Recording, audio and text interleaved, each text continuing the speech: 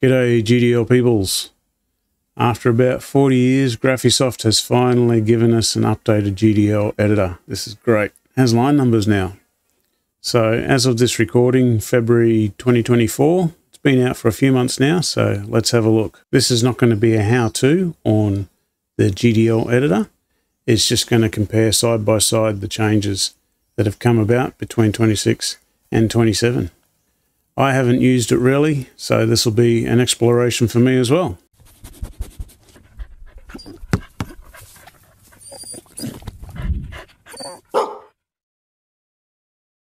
So I've opened 26 and 27 side by side, so we can easily see the differences.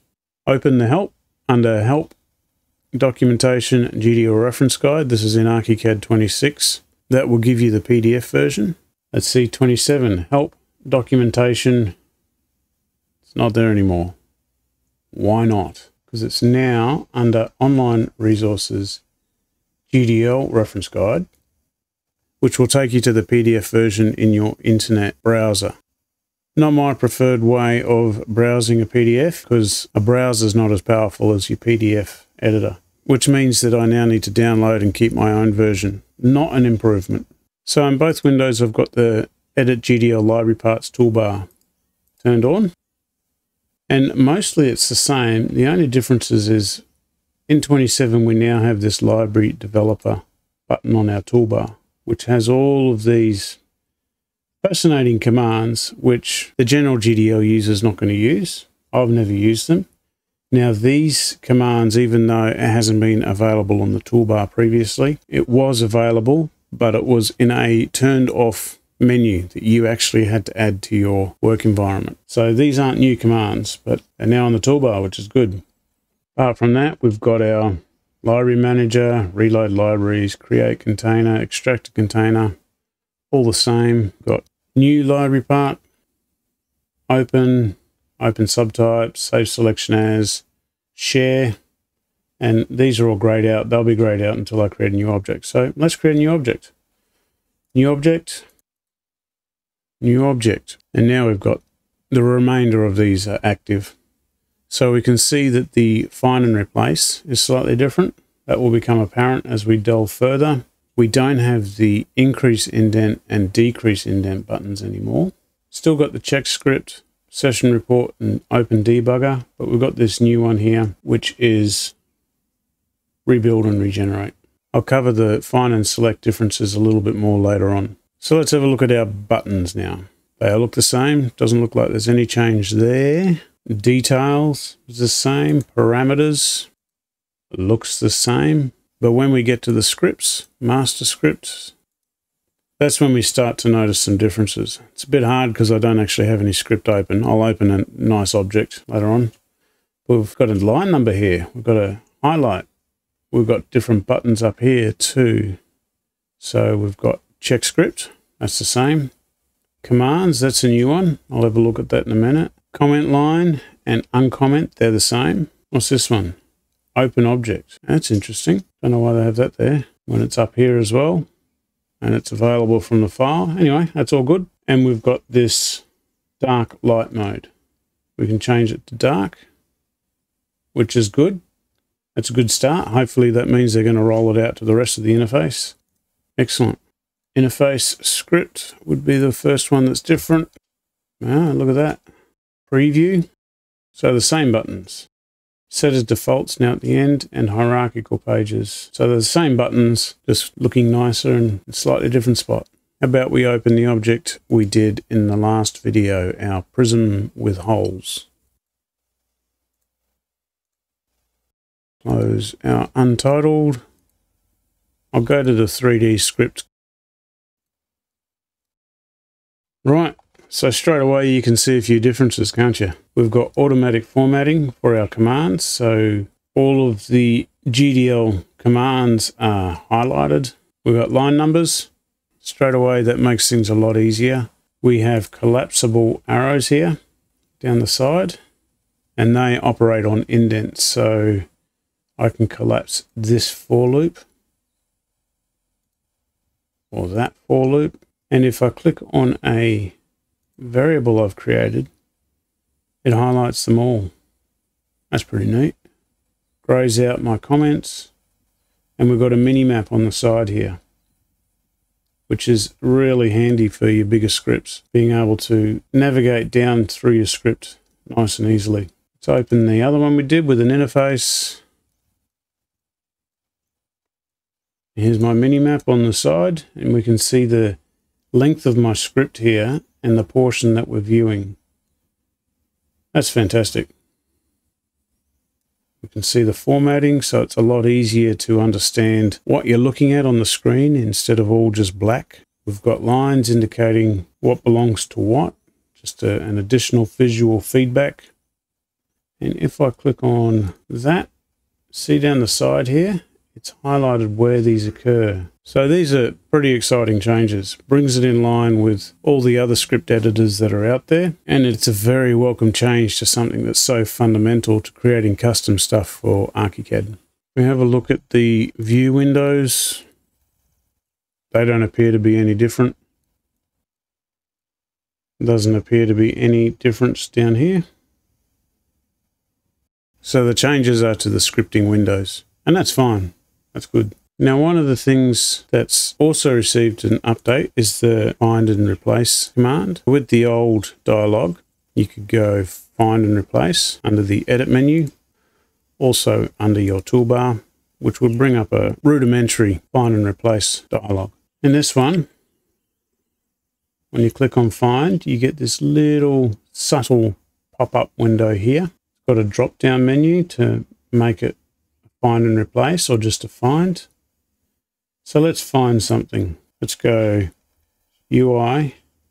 So it's already responding over here, telling us what it's found. UI X Max. There we go, it's found it there. And it's given us live feedback 1 of 3. And I can scroll through those.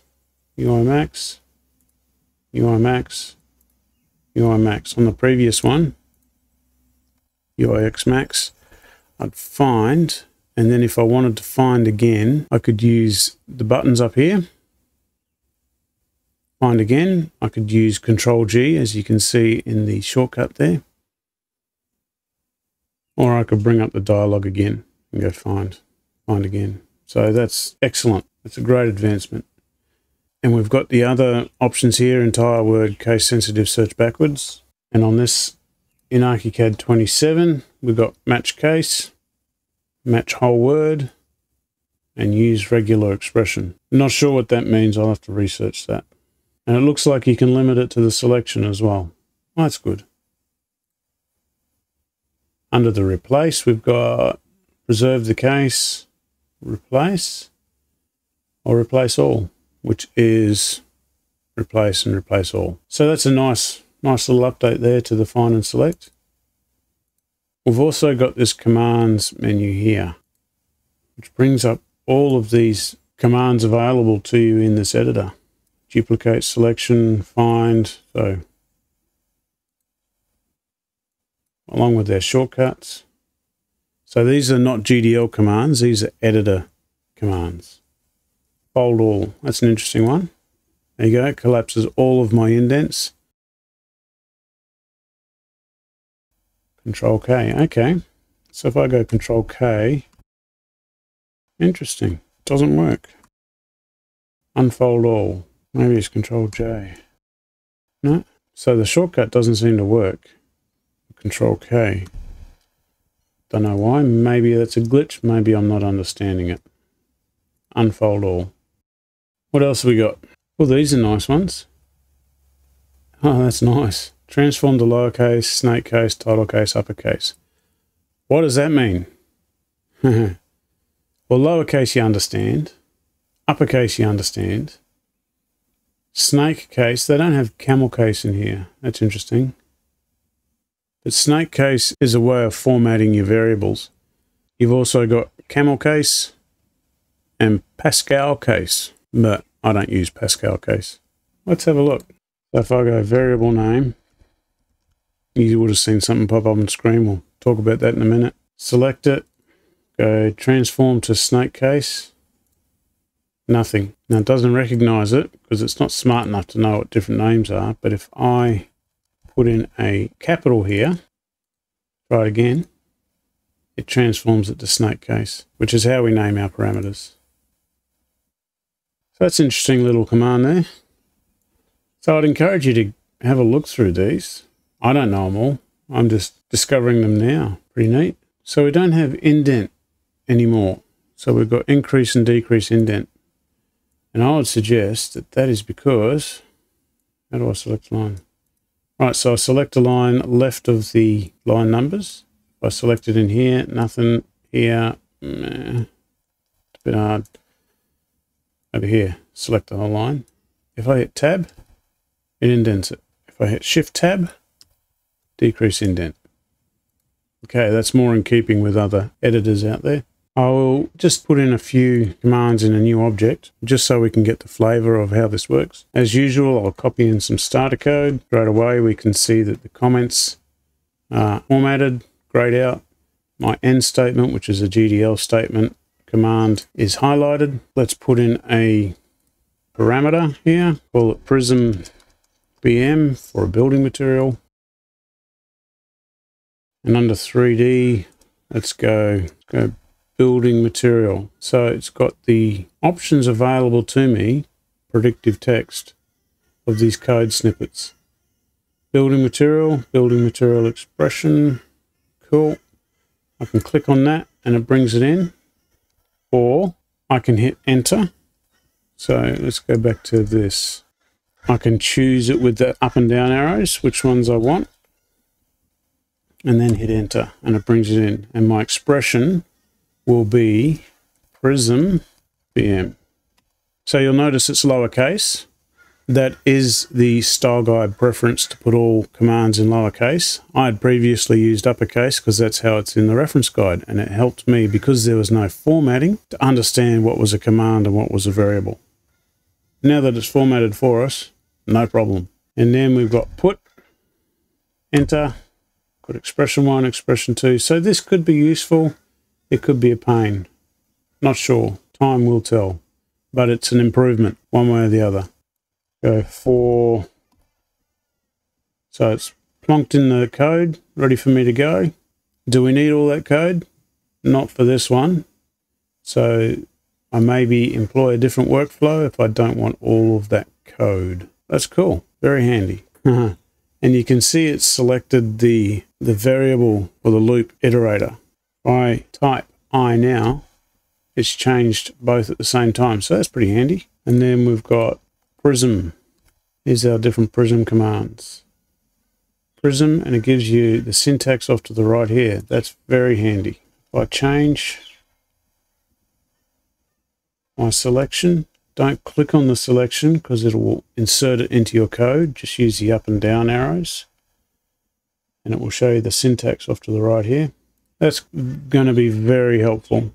What about in 2D scripts? We had poly2b. Don't know why it didn't bring the syntax up off to the right. I'll have to figure that out. But very helpful. Very, very helpful. And you can see that when you first place it, it's got all of the different inputs highlighted. So if I start typing and fill out that, and I hit tab, it'll take me to the next one. Highlight it. Frame fill, 1 + 2 + 4. Tab to the next one. Tab to the next one. And so on. So I'll stop there. You can see that there's lots been changed in this new editor. It's going to be good using this new editor from now on. I encourage you to jump in, have a bit of an explore yourself, go script some GDL.